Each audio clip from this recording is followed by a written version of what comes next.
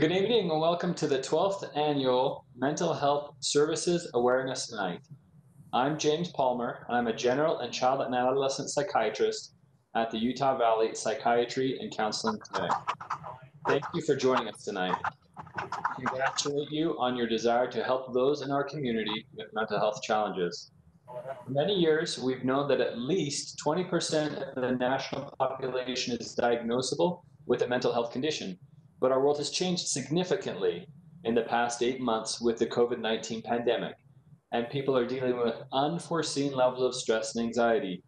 While the physical impacts of the pandemic are in front of us on a daily basis, the mental impacts are a growing concern that also deserve our attention. This event has grown into an annual tradition. This is its 12th year. It came out of discussions at a community advisory group at Intermountain, Utah Valley Hospital. Several organizations came together to organize and host an evening workshop that focused mainly on Utah County. This year, we have moved to a virtual format to help protect the health and safety of participants. This format also allows us to expand our reach to the entire state, so welcome the entire state. Our focus is to build awareness. Many of you are in a community leadership role of some sort, be it church, school, city government, justice system, physicians. Other people look to you for help and advice. We understand that's a heavy burden that comes with tremendous responsibilities, and we thank you for that. Other people in our audience are experiencing their own mental health challenges or helping a loved one who is struggling. We also sincerely appreciate those efforts. We want to support all of you. So our goal tonight is to arm you with as much knowledge as possible about the resources available across our state. Our goal is for everyone to understand where they can start looking for resources and answers to their questions. Tonight we have two incredible presenters, and we want to thank each of them for their generous support of our event. Each speaker will have approximately 30 minutes for their presentation. Each speaker has agreed to accept questions through email. Their email addresses can be found on our website, www.utahvalleyhospital.org/mental health night. Again, that's www.utahvalleyhospital.org/mental health night. Our website also includes links to various resources across the state of Utah. These links can be found at the bottom of the website, and they are organized into different geographic areas. After the speakers conclude, I will explain more about these resources. It is now my pleasure to introduce our first speaker.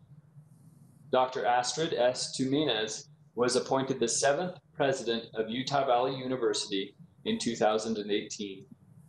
Born in a farming village in the Philippine province of Iloilo,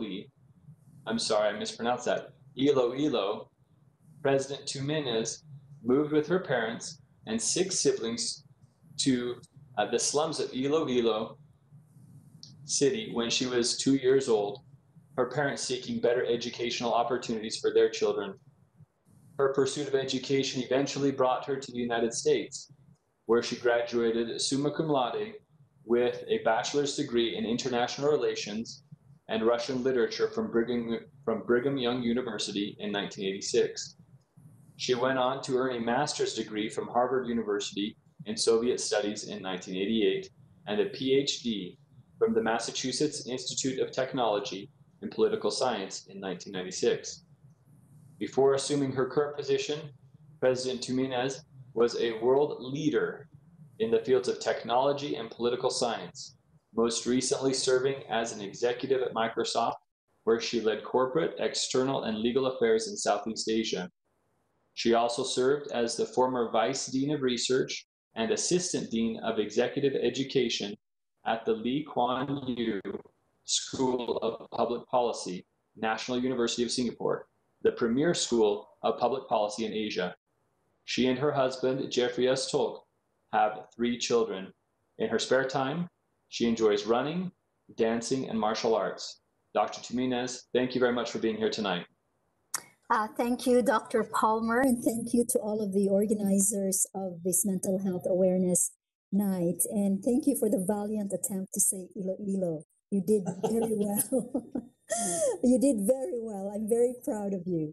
So I am not sure how many people we have in this conference tonight, and I apologize that we are meeting um, virtually, but in a way, the way that we're getting together these days is a sign of our resilience, which is the topic that I want to discuss this evening.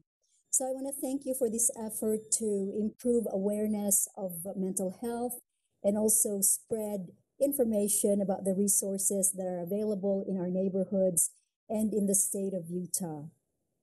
You are doing amazing work, and today, in fact, is Thank You Thursday for UVU. And every Thursday, we select people to thank. And today, we thanked our student health services because they've been delivering teletherapy over the last half year with the pandemic.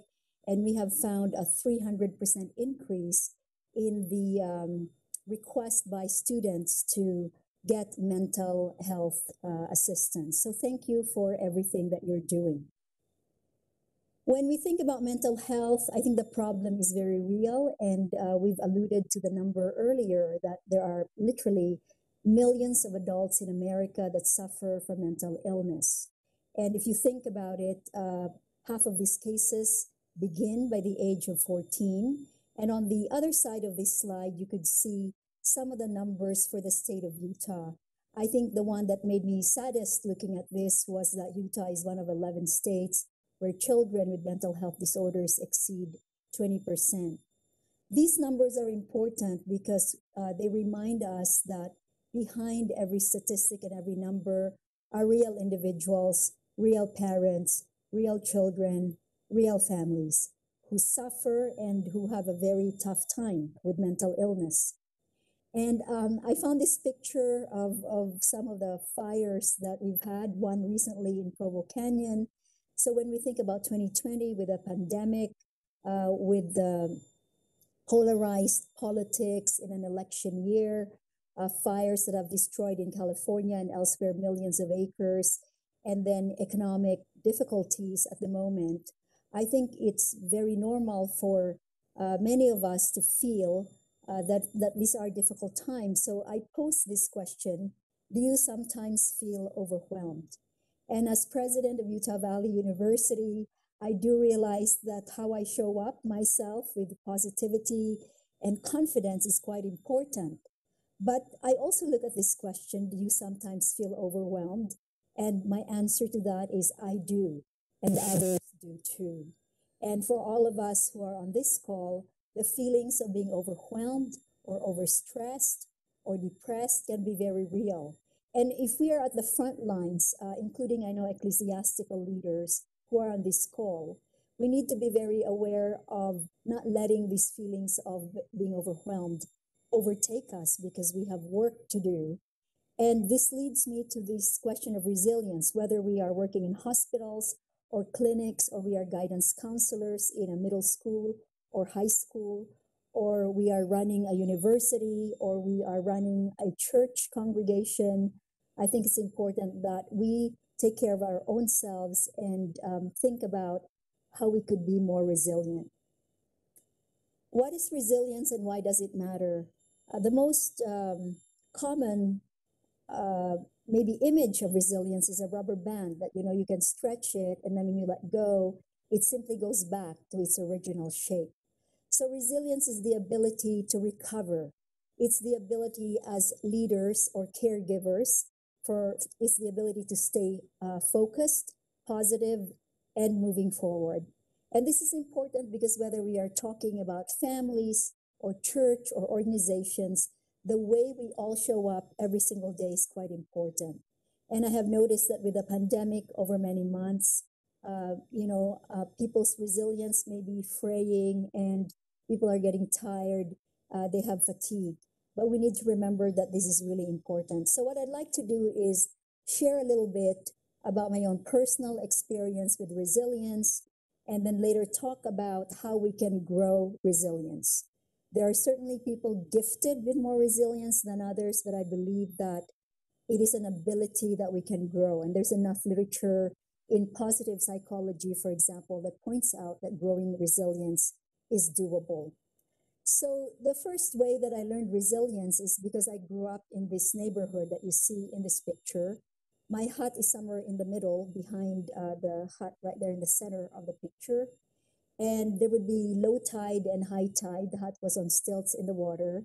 And on the lower right, here's a picture of me and my siblings and an aunt and an LDS missionary behind my sister in the red dress. So it's very common in the part of the Philippines where I grew up for typhoons to strike every year, sometimes a couple of times a year. And these typhoons, particularly when the tide was high, were extremely frightening. And as a little child, I would usually try to find a place to hide. And the hut, because the roof was made of grass, it would get wet inside. So if the typhoon was raging at 1 or 2 in the morning, you tried to find a table or a chair under which you could crawl and kind of last the night. And it's frightening. The hut would shake, and then there would be stray posts or logs that would pummel the stilts on which my house stood. And this was a very real lesson in resilience, because even though I was afraid all night long, and I would think that this was it, this was the end, we'd all just fall and drown, to wake up the next day was a very important lesson for me, to know that the storm had passed and that the storms would keep coming. And perhaps this is also just a stroke of luck that our hut never fell. But nonetheless, it was a real thing, that this physical situation taught me that I couldn't control storms, but that in some ways, they were survivable and life would continue the next day. The other thing that was really relevant to my early resilience was the experience of poverty. I was once asked to give a talk to seventh graders at Singapore American School, where my children also attended. Now, this is a school that's one of the best international schools in the world, very exclusive. For students to attend middle school, they have to pay tuition and fees of $31,000 a year. So these children had no idea about poverty, and they were doing a social studies module on poverty and invited me in. So I described to them what my life was like when I was their age, and you can see this on the slide, what the conditions were of childhood. And at the time I didn't think that this was a blessing, but to be really honest today, I think this was sort of the best thing that happened to me. Just not having any luxuries, not having any money to throw at my problems. And every day kind of getting up and saying, I'm going to make it through the day. I'm going to do good things. I'm going to learn. So this was a blessing as I look back on it, because early in life, I learned to ask the questions that you see here. What can I learn from my situation? And again, this is part of resilience, because if we can learn from the situation, we can be resilient. So when I cooked rice, the first time I cooked rice, I was 6 years old, and it looked just like this in a pot, and I had to learn to make a fire without burning the hut down. So I had to say, what can I learn? And then how can I solve my problem? Since we had no water, we had to get a bucket, go to the well, bring some water back, and how do I use as little water as possible and still be able to wash my clothes? So now these are problems that billions of people today face. I was not unique. But I look back on this as a very formative time where hardship and difficulties actually helped me to be resilient and to know my own abilities and to use my mind to solve problems, and also work with my family and my neighbors to improve the situation that we found ourselves in. Another thing that was really critical for my early childhood resilience was education. The nun that you see in the middle of this picture was a nun who found my family when I was 5 years old and invited me and my sisters to attend the college, the school that they ran for free. This was a very expensive, very exclusive school. And I was illiterate on the first day. I couldn't spell my name, but they gave me a chance to learn letters and numbers. And education completely exploded my mind. It exploded my mind in the sense of telling me there was a bigger world out there. There was such a thing as science. The frog, when you open a frog, it had different organs. So it just made my mind kind of expand unimaginably in terms of what I could understand and what was out in the world, and also what I could imagine. So, in this school at the age of 10, I picked up Time magazine and read about New York City. And I said to myself, I'm going to live in New York City someday and also work for the United Nations. And that's a crazy thing for a 10-year-old to think about. But if we educate children, if we educate people who are having a hard time, I think the chances of being able to help themselves and imagine what else they could be is going to be enhanced. So education made a difference. And in addition to that education, I had the opportunity to observe leaders. You see on this picture, my sixth grade teacher, the nun who found my family, and this was when she was in her early 20s. And then my first grade teacher on the right hand. As I observed these women, I observed that they were smart, they were intelligent, they were managerial, they were able to manage tasks, they were able to lead people, they were able to communicate, and they had a strong spiritual foundation. And as I observe these behaviors, and I think for all of us, when we look around at the people we admire or the people who we think are making a difference, we should observe what qualities they have that make them show up day after day in good spirits, wanting to help others and feeling strong, regardless of what the circumstances may be that they are facing. So these adults made a big difference in addition to my education. And then I would also single out faith as another really critical part of the foundation of my personal resilience. And my faith foundations included the Catholic Church because the nuns educated me. And I never missed a Sunday of confession or going to church. You could go on Saturday or Sunday. And then when I was 10, I converted to the Church of Jesus Christ of Latter-day Saints. Now, what I got from faith is sort of a superpower of sorts, in that all I had really was my mind and my brain, but I began to believe that there was more to life than the day-to-day challenges. And I began to also think that I could count on divine help. And I also believed that I had divine potential.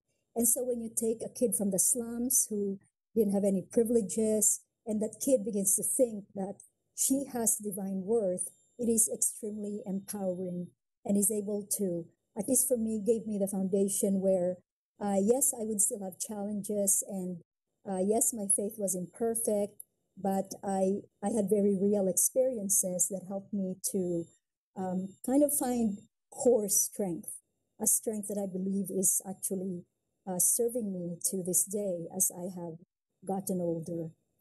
And then the final thing that I would talk about in terms of my personal resilience is, just life itself. If we are lucky to live a long enough life, and I have lived for decades now, there are things that will be surprising, unpredictable, horrific, terrible. And this is what happened to me on 9/11, 2001. I was 5 months pregnant and I was on my way to work, and I got out of the subway and saw the World Trade Center above me was burning. And I thought, what should I do? I know my husband told me that morning that he had a meeting at the World Trade Center, and his office was just across from the World Trade Center. Because I was pregnant, I ran to my office, and in any case, the end result of that day was that it was pretty horrific what happened. As New Yorkers, the days and weeks of seeing posters of missing people and knowing that they wouldn't be found. And my office was actually only 6 blocks from the World Trade Center. And it was amazing that 2 weeks after this incident, we all returned to work. The subway started working, the smoke was there, the smell was there. But it was amazing to see this city and my own neighbors step up and say, we can overcome this, and we will rebuild, and we will help one another. And so this is one of those things that I think, life itself deals us things that we don't expect. And then we are tested. And if we do well and are able to work with what is in front of us, to accept that things are what they are, but then what can we do? I think this also really can help us build resilience, our very own life experiences.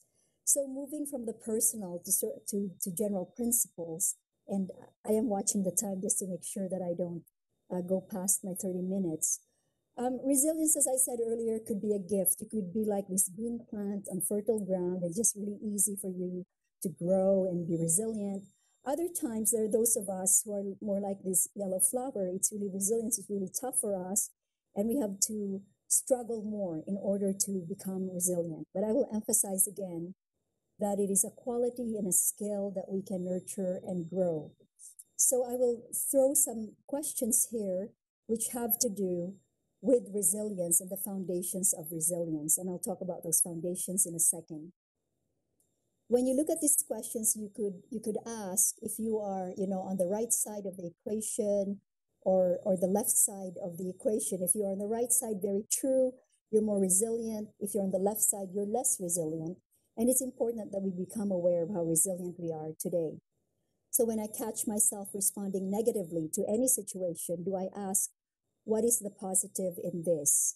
So the second question is, I respond to failures and mistakes as a chance to learn and grow. 3, I find meaning in my work by aligning it to what I care about. And for those of you who are caregivers in the mental health space, you are truly doing something so meaningful. And so I hope that number 3 is very true for you. I constantly focus on how changes will help me serve others better. I have a strong and diverse support system at work and at home. I spend enough time with the friends and family I trust, getting the support I need, because we don't have to be on this journey alone. And I focus my attention on what is within my control rather than feeling a victim. And finally, I take control of my well-being. I exercise, I eat well, and I sleep enough. And most of us probably are guilty of not doing very well. Oh, number 8, because I never sleep. And I try to go do my exercise having not slept, which is not very good. And it is only later in life that I actually learned to eat better. As a student at BYU, I used to subsist on one Snickers bar, in the late afternoon. And I realized later in life how horrible that was. So those 8 questions have to do with 4 pillars of resilience. So the first one, those first 2 questions have to do with optimism. Do we see the glass full or do we see the glass half empty? You can see on this slide the 2 basketball coaches for men's basketball and women's basketball at UVU. And I don't think you can be a good coach unless you're optimistic, because at any point on the game, you can't give up. So how do we react? Do we ask in any situation, especially the difficult situation, do we ask what's possible? What good can come out of this? What's the learning that I can learn? And it may not happen immediately, but I think it's important to be aware that we can exercise choice, however difficult that might be. Optimism is really about choosing the narrative. And there is a wonderful book called The Growth Mindset by Carol Dweck that's very, very popular. And she juxtaposes the growth mindset versus the fixed mindset. So with the growth mindset, you could see here what the person tells herself: I can learn anything. When I'm frustrated, I persevere. When I fail, I learn. I try hard. I'm not innately bad or good, things are fluid. Whereas for the fixed mindset, I'm either good at it or I'm not. When I fail, I'm essentialist. I say I'm essentially terrible. And I want perfect results all the time so people can tell me I'm smart. And if others succeed, I feel threatened. My abilities determine everything. So if you pause here for a second, I want to highlight another book called Authentic Happiness by Martin Seligman, who's a pioneer in positive psychology. And in that book, he also highlights, this type of thinking, how helpful it can be for people to be able to think positively. And recently, I learned about an alumnus of UVU, Porter Hancock, who's from Kamas, Utah. And Porter, when he was 16 years old, this is a story about optimism. When he was 16, he was a football player in Kamas. In the middle of that game, he dislocates his neck and damages 2 discs and wakes up the next day paralyzed, age 16. He went through an entire year of very, very difficult physical therapy. And at the end of that year, the doctors say to him, you will never walk. So you can well imagine that why should this person have any optimism? He's 16, he just lost the ability to walk and to play football. And after a year of effort, he was told, "You will never walk." Instead, he focused on a different story. He said he could strengthen his arms and he would do, different types of therapy. And the end of it is that Porter actually began to play quad rugby, and I actually had to look that up. It's rugby on wheelchairs. And this is not for the faint. This is not for the weak. This is for extremely strong people. And he tells, he had an interview with UVU magazine in which he said, his motto is smashing stereotypes one wheelchair at a time. And he adds, "My physical strength has been taken and my mental strength tested, but it hasn't been broken. I've learned that mental strength far outweighs any physical strength you think you have. Mental fortitude propels you and picks you up when you are in a bad circumstance." So I think this is a very important lesson from Porter. Mental fortitude is about optimism and selecting how we're going to react. The second foundation of resilience is grit, and it's somewhat related to optimism, although it's different. It's about persevering. And I want to begin with a story of Yursa Mardini. I first heard this story when I was working for Microsoft prior to coming to UVU. Yursa is from Syria, a country that has completely failed. It is a failed state with a massive civil war. More than half of their population is either displaced within the country or have fled as refugees. So Yursa was strong to begin with because she's an Olympian swimmer. But because of this war, she and her family had to flee. And there were 20, her family and a few other people, 20 of them, who worked with smugglers to put them on a little boat that was good for 6 people. But 20 of them were put on this boat. And they made it to Turkey, and now they have to make it to Greece. And they got on the boat, and halfway into this journey, the motor failed. And so Yursa and 3 other passengers, including her sister, jumped off and tried to push this boat towards Greece. But the 3 other people eventually gave up, their strength failed, and Yursa continued alone. According to the story, she pushed, she tugged, she pulled all the way to Greece. And in the process of doing this, she saved not only her life, but the lives of 19 other people. So this story really, truly exemplifies grit. And there is a book called Grit by Angela Duckworth that argues that grit is more powerful than IQ, is more powerful than many other things in helping people succeed or be resilient in life. I've learned from many athletes here at UVU how to be gritty and persevering. And I've learned from running. I started running at the ripe old age of 45. And at 45 here, this picture of me on the right is running my first marathon in St. George. And my knee, something happened at around mile 9. And I had to run all the way. I still had so many miles to go. It took me just under 5 hours. And I actually had to really learn grit. And I dedicated every mile to one of my children. I had a friend who was in the hospital dying of cancer.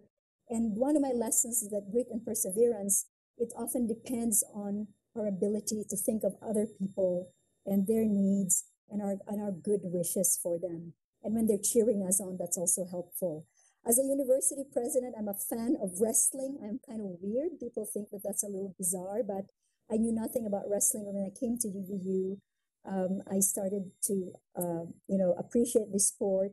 And sometimes when I look at those of you who are in mental health, you are in the world's broad field of battle. And to be resilient is something that is truly important for you. But we can learn from athletes how they get up every time they fall and how they recover. And the pandemic has also taught many of us to be gritty. At UVU, we've had to recognize many heroes. So in the past 7 months, I've really stepped up above and beyond what they normally would be doing. So we've got optimism, we've got grit. And the third element of resilience is a support system. Do we have friends that we trust? Do we have family members who care about us? In this picture, I have my family and some members of my cabinet here at UVU. We can't do this journey alone. And I sometimes talk about having a personal board of directors. These are people who love us, but will also tell us the truth and will be there for us. And we can expand this network of support to our fellow professionals, to people in our faith or people outside of our faith who are our friends and our allies. And when I was living in Asia and was an advocate for women in leadership, I found so many men and women to work with, and they were so important for my own ability to continue with work that was difficult, but I believed in doing. Now, the support system may sometimes require professional help. And this is a picture of a sculpture. My husband and my son are in this photo. This is a sculpture that I saw in Singapore during what was a very, very difficult time in my life. And I think I'm a very resilient person, but I faced something in my life that was so difficult that the only way that I could possibly express it was this sculpture. So when I saw this sculpture, it just spoke so strongly to me. It is called grief. And the lesson that I learned here is sometimes friends are not going to be enough, family are not going to be enough.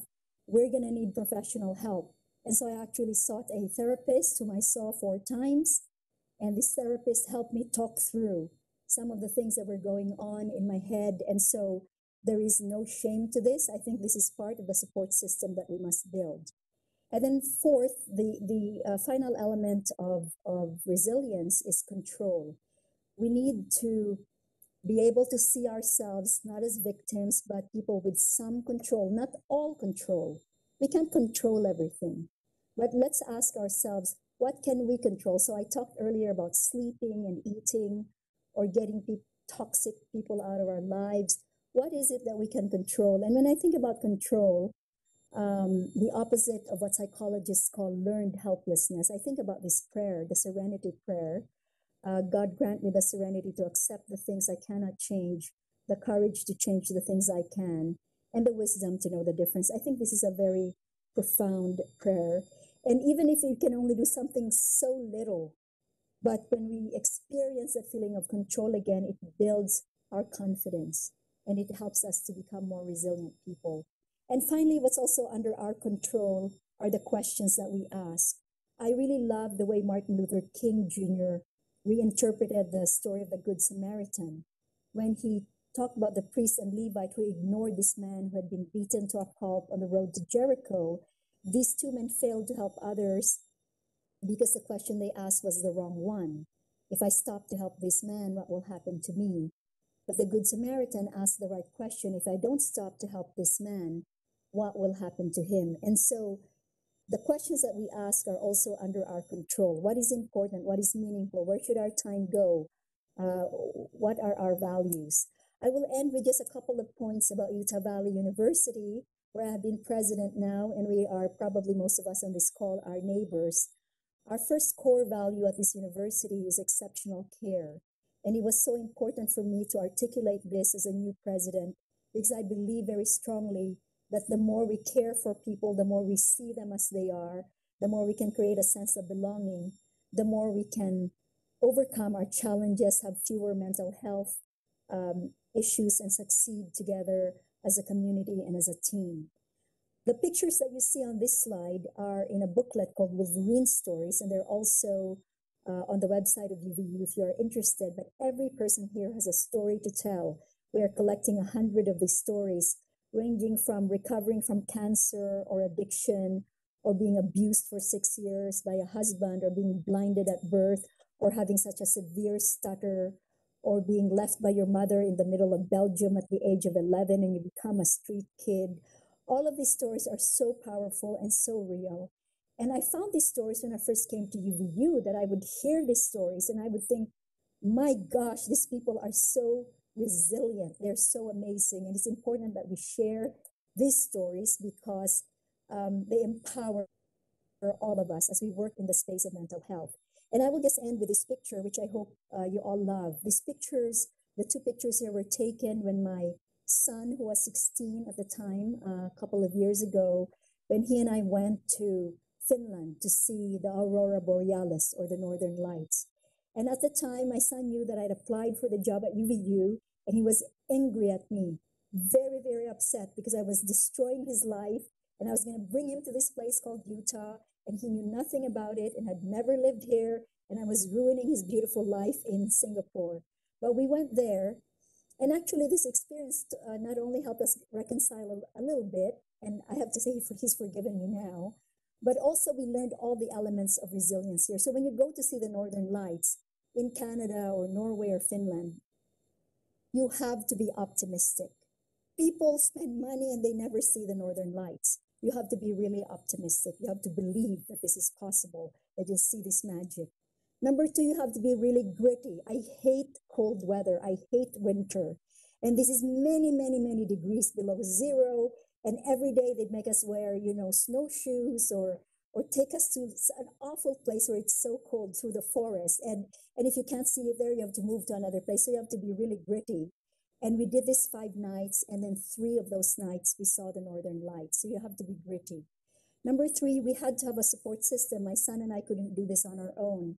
We had people who helped us when, driving a snowmobile, who gave us in that teepee that you see. We were in that teepee freezing to death, and somebody had a box of cheap cookies, and the sugar was so amazing because it helped us recover. So the support system is important. And then finally, what's under our control. I think during this whole trip, meeting people that we didn't really know and asking together, what can we do, agreeing on, we could get in a van to go to another place to see if the Northern Lights might be there. And we were rewarded with this amazing dance of lights in the sky and this magic. So I'd like to end with this and just thank you all again for being here tonight. Thank you for everything that you do to keep our communities as healthy as possible, to feel supported, and to help people have hope, to believe in themselves, and to never give up.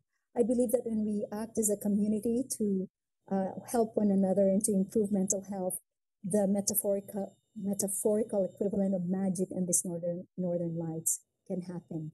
So again, thank you all very much. Thank you so much, President Tuminez, for sharing that tremendously valuable information with us tonight. I love the idea of resilience you presented, how we all can develop that and possibly be more like rubber bands. I appreciate your candor in sharing your growing up and developmental experiences throughout childhood, even as an adult. As someone who has had a rough time with running myself, I can appreciate the grit that it takes in running through a marathon after an injury at mile 9, like you said. And as you said, we might not be able to control the storms, but we can develop the resilience to respond to them. I so appreciate your thoughts and putting that together in time and sharing that all with us. So thank you again. Thank you. I'd now like to introduce our second speaker, Dr. Greg Hudnall. Dr. Gregory Hudnall is a former high school principal and associate superintendent with the Provo City School District. He's been involved with suicide prevention for the past 25 years. Dr. Hudnall is the founder of Hope for Utah, a nonprofit, community-based organization dedicated to suicide prevention, intervention, and postvention. The school-based program Hope Squad has been responsible for more than 2,500 students referred for help and more than 300 hospitalized. For more than 15 years, Dr. Hudnall has led a statewide volunteer suicide crisis team that has responded to over 54 youth suicides. Dr. Hudnall has presented at numerous national and state conferences on suicide, bullying, connectedness, community collaboration, and making schools a safe place for students. Dr. Hudnall was invited to testify before the United States Surgeon General on suicide in Utah. He's presented to the U.S. Department of Health and at the national conferences of the American Psychiatric Association and the American Association of Suicidology. Dr. Hudnall was also invited to participate in a webinar on African American and suicide by the White House. He has trained over 50,000 in suicide prevention, intervention, and postvention. He's presented across the United States and 3 countries on suicide prevention, including to the Minister of Education for Madrid, Spain. Dr. Hudnall is considered one of the leading experts in community and school-based suicide prevention, intervention, and postvention. He lives by the mantra, while it takes a village to raise a child, it takes an entire community to save one. As a child psychiatrist who has seen many students, some of whom have participated in Hope Squads, I appreciate this professionally and I've seen it individually and being able to help with that. And certainly I'm looking forward to hearing his thoughts tonight. Dr. Hudnall. Great, thank you. It's an honor for me to be here, and I love the comments by President Jimenez and her insight on resiliency. I'm going to begin by first, the first slide really talks about what I really want to discuss, and that is preventing suicide takes all of us. It really does take all of us working together. Next slide. So I want to give out a big shout out to Intermountain Healthcare. Of course, Intermountain Healthcare, BYU, and other organizations have been working together for over 12 years, but since we've been doing Hope Squads and working on suicide prevention for 20 years, Utah Valley Hospital has been our original partner, and I cannot say enough about the amazing things that they do across the state of Utah. Next. So one of the things I want to talk about is the basic principles of mental health. It's really important for all of us to understand that depression is a disease. It's not a self-indulgence or a failure of will, and that too many times we think, oh, just get over it. I hear a lot of times adults, including parents and faith-based leaders and others, getting frustrated with individuals that are really struggling. And sometimes even as a parent or as a principal, there have been times that I thought, well, I just wish they could get over it. But I've come to realize through the years that it's very challenging and very difficult for that individual that's struggling with it. The other part of it is that it's important to remember that over the last probably 50 years, we've told individuals, if you're struggling, just let me know, and I'll come and help. Next slide. The reality in most of those cases, individuals struggling with severe depression, a mental illness, anxiety, and other things will not ask for help. Many times they're embarrassed and they do not want anyone else to know. It's a personal struggle, and they do everything they can to hide it. I use the example of an iceberg when I work with a lot of my Hope Squad students, helping them understand the challenges that many of their peers may be going through. Next. The reason people are afraid to ask for help, a lot of times they don't understand what they're going through. This may be their first experience and it may be starting to overwhelm them. They're unsure of available help or resources that are available in our community. A lot of times they don't know what to expect. Am I going to get locked up? Am I going to lose my job? Am I going to be put in the state hospital because everyone thinks I'm crazy? They deal a lot with personal shame, fear, stigma, lack of financial resources, etc. Next. We must consider ourselves on the front lines of mental health care. Whether you're a parent, whether you're a teacher, whether you're a coach, whether you're a neighbor, whether you're a grandparent, I don't care who you are, all of us are on the front lines of mental health care. We must have the courage to reach out to those individuals who are struggling, and then rather than having them ask for help, do everything we can to get help for them. Next. So I want to go over my specialty, as mentioned in the introduction, is youth suicide. Hope Squads are now in about 900 schools with about 30,000 young people. And I love working with kids, having been a former high school principal and spending my career with Provo School District. Next. So here's some of the latest research that we're seeing. Hospital visits for suicidal ideation and attempts by children between the ages of 5 and 17 have more than doubled between 2008 and 2015. The youngest suicide I've worked with is a 4th grader who took his life. The youngest that I have on record that has attempted is a kindergartner. So we're seeing it much younger than we ever have in the past. Next. So understanding suicide makes it a challenge because in general, with the general population, suicide is often a silent tragedy. We don't want to talk about it because we're afraid that if we talk about it, it's going to give someone the idea. When in reality, talking about it like tonight is the best thing that we can do. There's many misconceptions about suicide. A lot of times we think that suicidal people want to die and there's nothing that we can do to prevent it. But what the research continues to show us time and time again, that of all deaths, suicide is the most preventable. The #1 place that people take their lives in the United States is Golden Gate Bridge. Over 3,000 people have leapt to their death, but there's been about 26 people who have actually survived. I had a chance to present with Kevin Hines in Idaho at their state conference, and we were at the airport together getting ready to fly out. And as we were sitting there talking, I leaned over and I said, Kevin, What was it really like for you to have that personal experience? And he said, Greg, I'll never forget. When I jumped off, I started to do everything I could to try to re-grab the rail because I didn't want to die, but I just wanted the pain to go away. Next slide. It's interesting as I work with parents and what we're seeing in elementary schools, age 10 is now the new age 16. We're not imagining that childhood is getting shorter. Experts say typical teen behaviors are becoming common among kids ages 8 to 12. Kids listen to pop music, they text on Snapchat, drop toys for iPhones, get highlights in their hair, and think parents are annoying. Drive by a city park, I challenge you. You're not going to see any kids out there playing pickup games, soccer, baseball, football, or whatever. What they're doing is they're at home on their electronics, interacting with others. Too many times we as parents want our children to be popular with their peers, but it's very fuzzy about where do we draw the line. Next. So this is an interesting slide that I use a lot when I try to help educate my fellow administrators within the school system. And the challenge is, for every adult that dies by suicide, there's probably 25 other adults who attempt. For every young person that dies by suicide, there's upwards of 100 other young people that attempt. It's much more common in the young people than what it is with adults. Next. No single cause for suicide, and it's what makes it so challenging.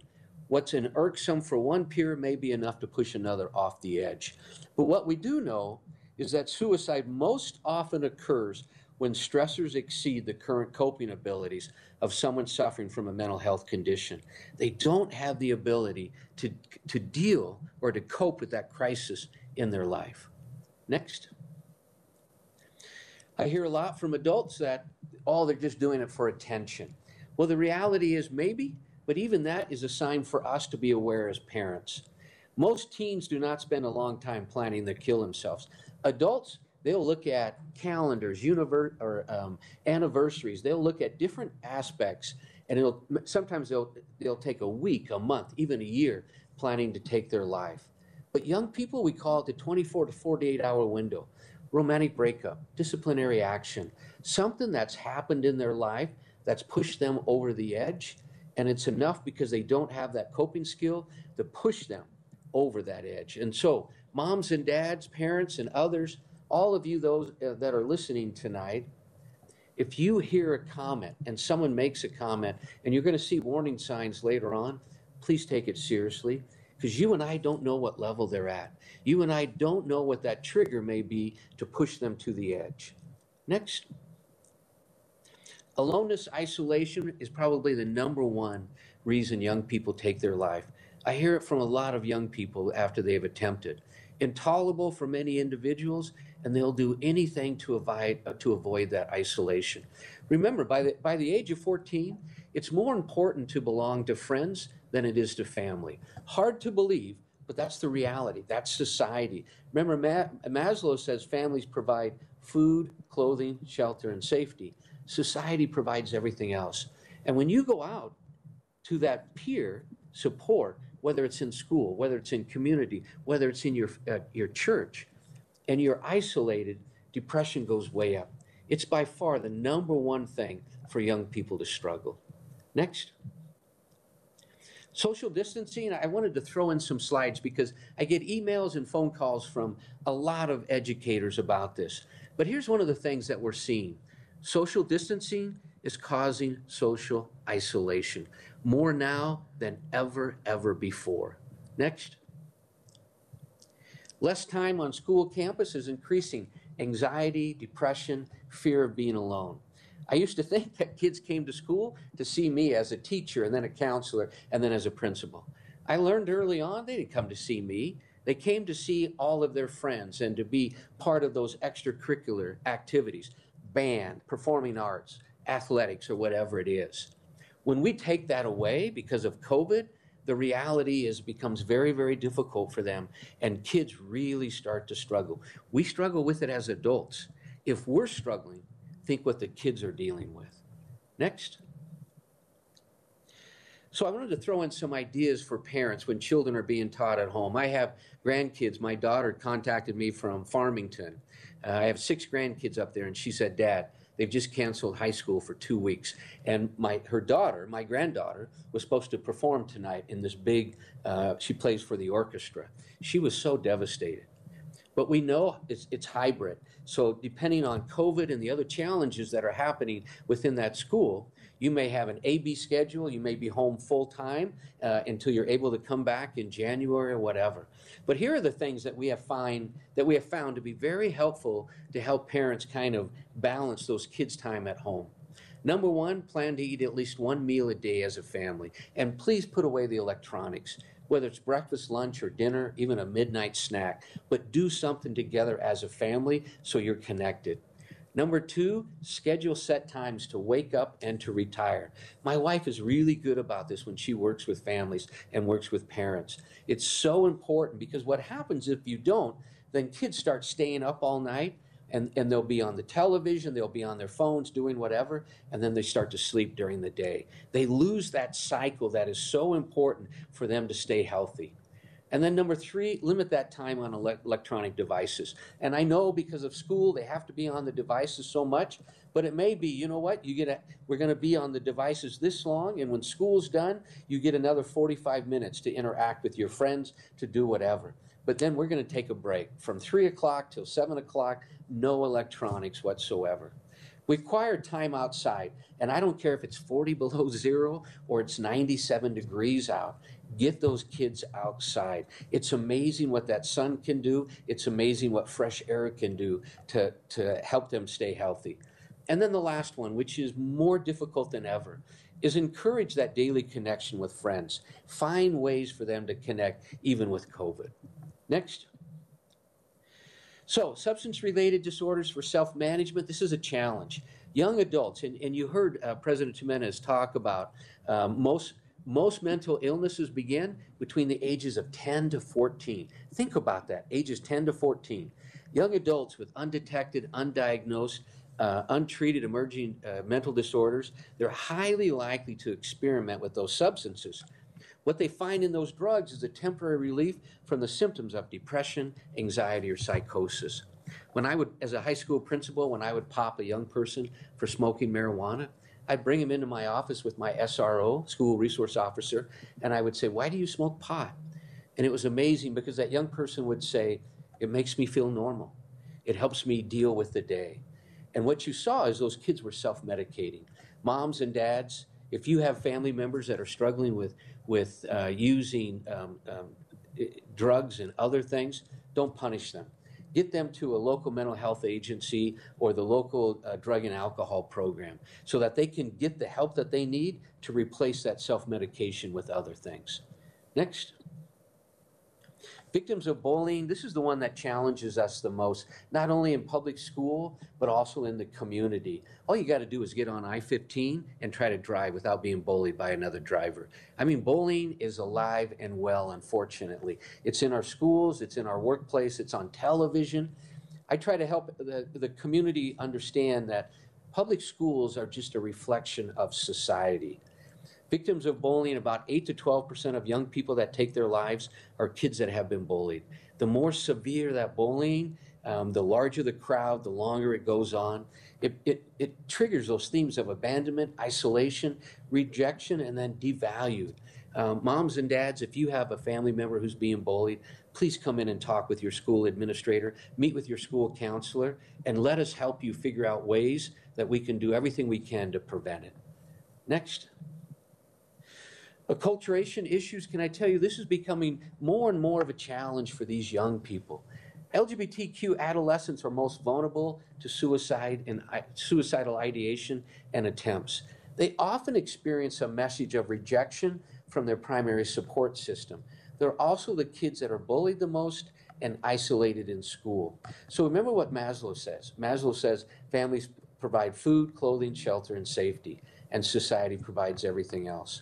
We're seeing more and more young people that are coming out, struggling, doing other things, and their families say, if you come out, we will reject you as a family. So they get rejected from their primary support system that is supposed to provide that food, clothing, shelter, and most important, safety. Then they go out to their peers in their community, in the school system, and they get bullied and rejected and isolated. Uh, LGBTQ kids are probably one of the top that attempt suicide in that school age. Next. I get the chance, my specialty is postvention. I get to work with schools all around the country that unfortunately deal with a suicide contagion or copycat. So it's when, after unfortunately there's a suicide, and then we lose 2 or 3 other students because of that copycat methodology. But this is by far one of the top reasons that we find when we work with young people that are struggling in a school setting after a suicide. Adolescents who believe that affirmation and love are won and earned are the most vulnerable. There's no capacity to psychologically manage that failure. It's the major contribution to suicide ideation, attempts, and completion in high school settings. Moms and dads, we've created this world that unfortunately too many times you and I swoop in and do everything that we can to prevent our child from having any pain, any consequences or whatever. Because you and I remember that embarrassment, we remember the shame, we remember all of those experiences. So we don't want our child to go through it. We're seeing it more and more than ever before in schools. Parents come in, swoop, save their child, don't allow anything to happen to them. But what you and I forget is that's what built our resiliency. That's what helped us to become what we are. It's a get knocked down, we get back up. It's exactly what President Jimenez showed, you know, in those pictures. The challenges that she had in life have made her what she is. When we take those away from our children because we want to save them, we forget that it takes away that resiliency. I've been in the emergency room with young people who have tried to take their lives. And as I sit there next to their bed asking, you know, help me understand what happened, and they share that experience. I got an A- and I couldn't handle it. I got cut from the basketball team, you know, et cetera, et cetera, et cetera. Moms and dads, let your child fail. Be there to help pick up the pieces, but let them fail. Next. So what are the problems that increase suicide? Prior suicide attempts, if they've never gotten help. If you have a family member who's attempted and you know about it, please get them to the professionals. Mental health disorders, history of trauma or abuse, family history of suicide, lack of social support. That connection is so critical. When I get called in to work with a family, the first thing I ask them is, give me the names of your child's best friends. And if they can't give me enough names, that's the first place we have to start to build that support to help them get through those challenges. Next. Warning signs, what are the things we want you to listen for? Statements made by family members or coworkers or other kids. I'm going to kill myself. I wish I were dead. I wish I hadn't been born. My family's going to be better off without me. Giving away belongings. We had a young man give his watch away to a best friend. We had a girl she had a guitar she always carried. She took it off, gave it to her best friend, said, I'm not going to need this after tomorrow. Withdrawing from social contact and wanting to be left alone. Next. Saying goodbye to people as if they won't be seen again. Having the mood swings, you know, being emotionally high one day and then deeply discouraged the next. Being preoccupied with death, dying, or violence. Feeling trapped, helpless, or hopeless about the situations and sometimes just about life. Next. So what are the protective factors? What are the things we can do as a family? I mentioned the 1 meal a day as a family with no electronic devices. Contact with a caring person. You know, if you have a family member that's struggling, find their favorite uncle, their favorite cousin. Have them reach out and start building that support with that family member so that there's a sense of connection. Positive self-esteem, coping skills, access to and care for mental, physical, and substance disorders. Next. So interesting enough, in 2009, the American Association came out and said that violence in society is as closely associated with violence in media, the social media violence, according to the American Association. And what they're saying is that violence in society is as closely related to media violence as between calcium intake and bone mass, lead ingestion and lower IQ, and almost as strong as the association between cigarette smoking and lung cancer. When I work with parents will always ask me, Dr. Hudnall, what do I do? one of the first things I ask them to do is find out that appropriate age for your child to have a phone. I have 4 kids. Each of my kids matured at a different level. You're going to have, you know your children better than anyone. It may be appropriate for your 7th grader to have a phone. You may want to wait till that child is in 9th grade, but you're going to know their ability and their impulsivity and other things. It's unfortunate, but anyone can take a cell phone, an elementary student, a middle school student, a high school student, and watch the most violent pornographic movies that just a few years ago you and I would have had to show our driver's license. And so I beg parents, please, take your child's phone away every night at 10 o'clock, put it in a charger. Don't let your child stay up all night with it under their pillow, taking care of friends, not getting the sleep that they need, and then monitor what they're doing. One time we were out for dinner and my wife reached across and grabbed my teenage son's phone, and he said, "Mom, what are you doing?" She said, "I'm checking my phone." He goes, "That's my phone." And my wife smiled and said, "Actually, honey, this is our phone, and I'm letting you use it." I encourage families to have one phone. You may have 2 or 3 kids. Have one phone. Let them share it. Learn how to deal with each other. Next. So Marche, who is one of my favorite researchers, talks about the concept, the greater the proportions of online interaction, the lonelier you are. More FaceTime, less loneliness. And I know this is difficult with COVID, but we've got to continue those ways to interact and see face to face. It may be 12 feet across the fence where the neighbor's over there, but we've got to do more with FaceTime and less online. Next. So please remember, adolescents don't want to die. They want the pain to go away, but they don't know how to make that pain go away. Next. So what not to say and do? A lot of times people will ask me, what should I say? What shouldn't I say? Next. Don't act shocked or lecture. Don't make them justify their suicidal feelings, and don't try to fix it. Listen to what they're saying. Next. Don't say, you don't mean that. You don't really want to die. We say that because we're so uncomfortable. We don't know what to say. But what it does is it invalidates and it dismisses those emotions that young person's going through. Next. Don't say things could be worse. Yeah, things could be worse, but at that moment, that child needs to have hope at the end of the tunnel. You and I may look at it and say, come on, just get over it. It's just a boyfriend, a girlfriend, whatever it is. But you and I cannot comprehend the emotions, and for sometimes they feel like there's nothing else to live for. So don't say things could be worse. Next. Don't say suicide is selfish. I hear this a lot. I'm seeing more and more young people who feel that they are the burden for the family. It's taking all their parents' money to pay for their medication, to pay for their therapy.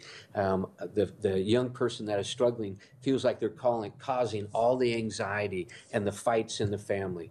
And I've heard way too many young kids say to me, if I were dead, my family would be better off without me. Next. Don't say suicide is a permanent solution to a temporary problem. Yeah, it's temporary for the person who boyfriend broke up, girlfriend, discipline action or whatever, but it's not temporary to that young person who is struggling with a very serious mental illness for the rest of their life. That's a lifelong challenge that they have to deal with.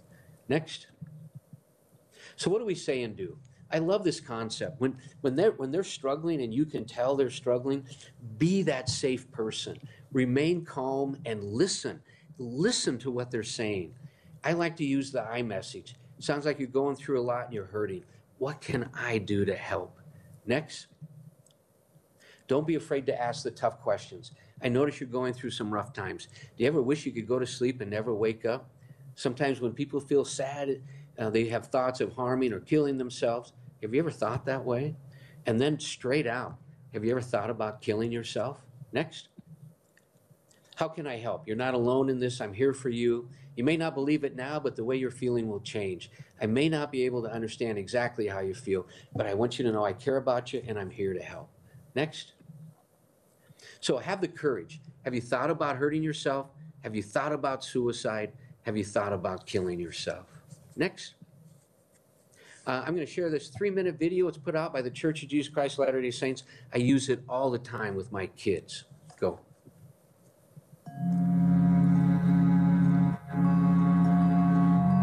I remember when my father asked me to stay up all night to watch fireflies. I didn't want to, but he was right. It was the most magical thing I'd seen. My mother asked me to stay patient until the chickens got here.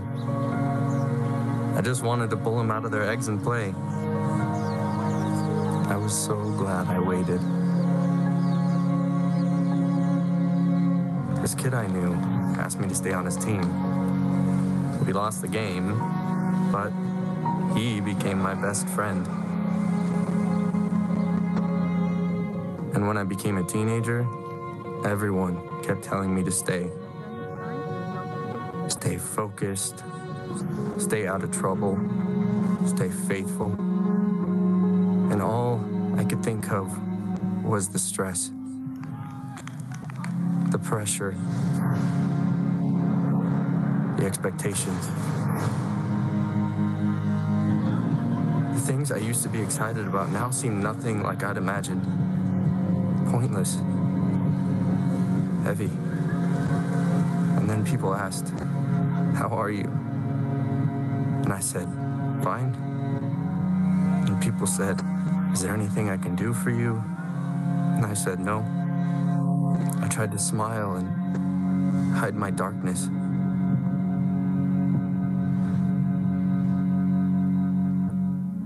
I remember waking up on my 17th birthday, wanting to end my life because I felt so much pain, because I felt nothing. So I decided to tell others how I feel, bring everything hidden into the light, because I knew one of them could help. I remember my dad holding me, my mom and my sister. Now they ask me to stay around for another moment, for another agonizing week, month, even if I couldn't see that tomorrow will get better. And I realized that somewhere in between my new, dark existence and all those beautiful moments that I've experienced in the past, I forgot something. I didn't have to stay alone. The pain doesn't fully go away. It still takes many endless conversations, therapy, prayers, medication. But as time goes on, I choose to stay hopeful. I choose to stay, to experience small, simple things I love, to see new places, meet new people, to discover who I am, to be surprised, to be loved. You can choose to stay too.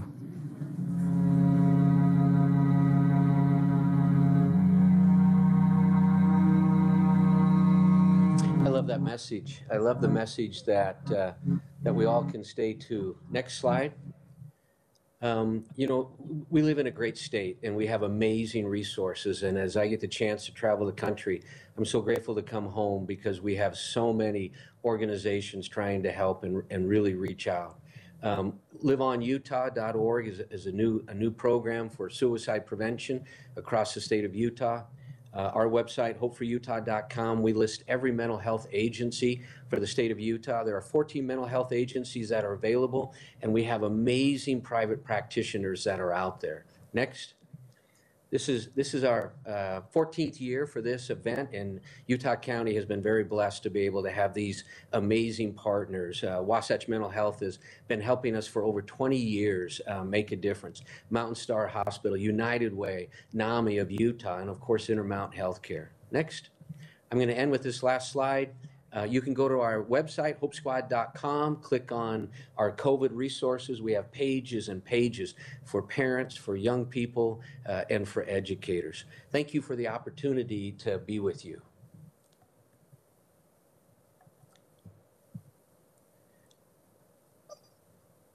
And thank you, Dr. for being with us tonight.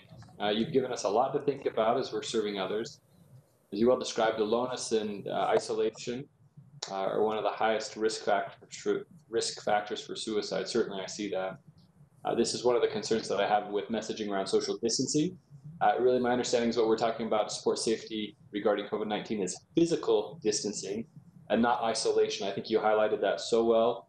That's so important. Please let's remember that we are looking for physical distance to support safety around COVID-19, but that we really need to support connectedness, like Dr. Hudnall really emphasized there. Appreciate the work you're doing in general, of course, and tonight this particular presentation about how we can have this life-saving factor of connectedness. So thank you again, Dr. Hudnall. We hope you've learned a lot from these two excellent presentations. If you have questions from either or for either President Jimenez or Dr. Hudnall, please remember to email them using the email addresses that are listed on our website. I want to take time to explain how to use our website and to find resources across the state.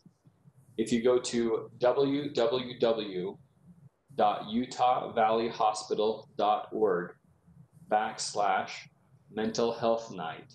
Again, that's www.utahvalleyhospital.org/mental health night. You'll see several circles across the bottom of the page.